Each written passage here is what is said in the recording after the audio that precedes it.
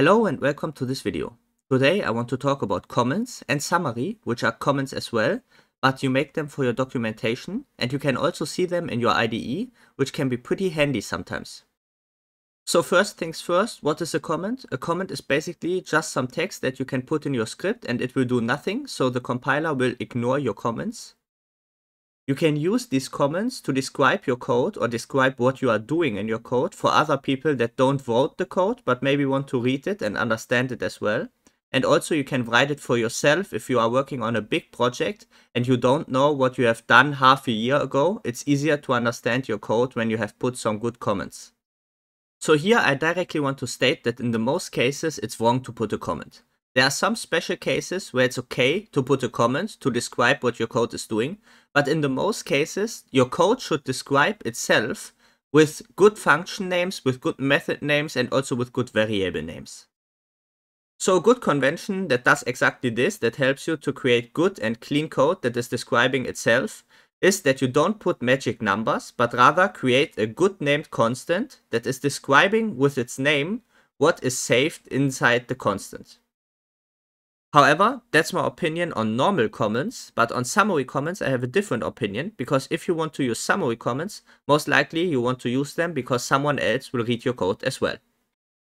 And if that's the case, then some good summary comments can really help to speed up the process for the other person. For example, if you are working with two persons on a project, then it's much easier for him to work with your code in the project, for example, because he sees all the documentation in the IDE. Or if you create a documentation with, for example, Doxygen, then you have a much clearer documentation that exactly states what in your code is doing what.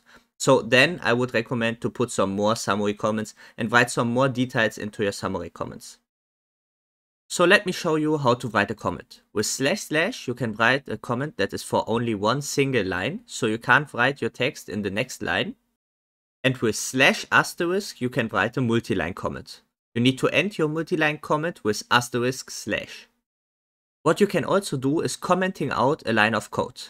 And you can see I did this down here, and this is pretty handy because if you comment out this line of code with // then the compiler will ignore it for now, and if I need it again at some point I can just remove the / and it will be executed again by the compiler.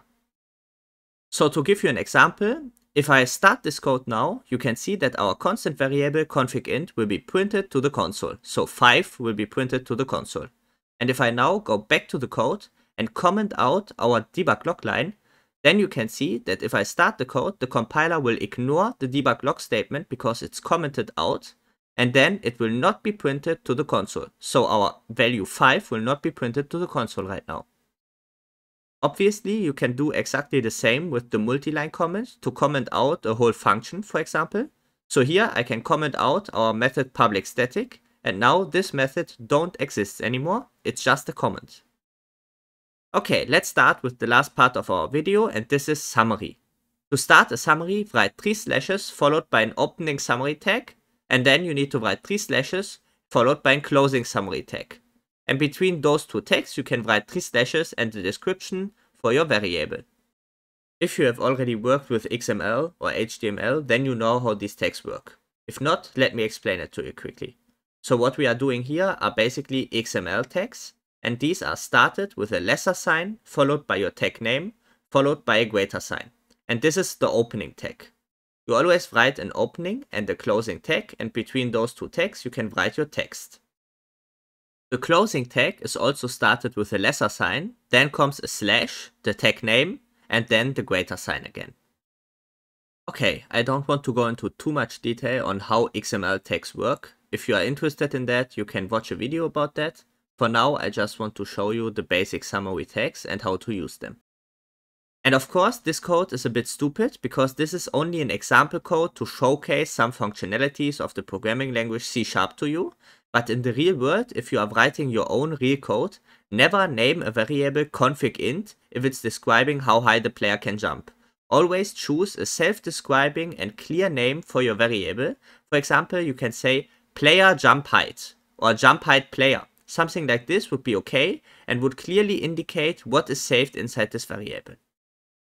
And the same goes for your summary and for your variables. Of course, summary should be used a bit more often, But for example, if your variable name is player jump height, then you don't need to add a summary that says this is the variable that defines how high the player can jump, because this is so obvious by the variable name. So for variables that are so obvious, you don't need summary and you don't need comments.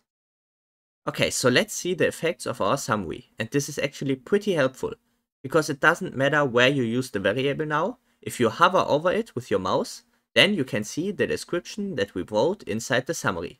And this is pretty handy. This is also working the same for methods. So for example, I can put a summary above the method public static. And if I now write method public static or start to write it in the code, the autocorrection will also show me the description that I wrote inside the summary. So you have two ways to see those descriptions. The first way is to write the name of your method, variable or whatever in the code, and the autocompletion will show you the description. And the second way is to hover over it in the code, and then if you hover over it with your mouse, the description will pop up as well. To show you the next two tags, I need to rewrite this method quickly. So now it will return an integer, and it will take a parameter int x, and it will return x times 5. Now I can add a returns tag below the summary tag, and this will indicate what this method returns. And this method returns x times 5. After this, I also want to add a param tag. A param tag is describing what a parameter is doing. A param tag is taking an attribute called name, in which you need to put the name of the parameter that you want to describe. And then for the description, I will add the value that will be multiplied with 5. If I now hover over this parameter here, it shows me the description of the parameter. And also if I hover over the method name, it shows me what this method returns. Okay, that's it for this video. I hope you learned something about documentation tags and comments.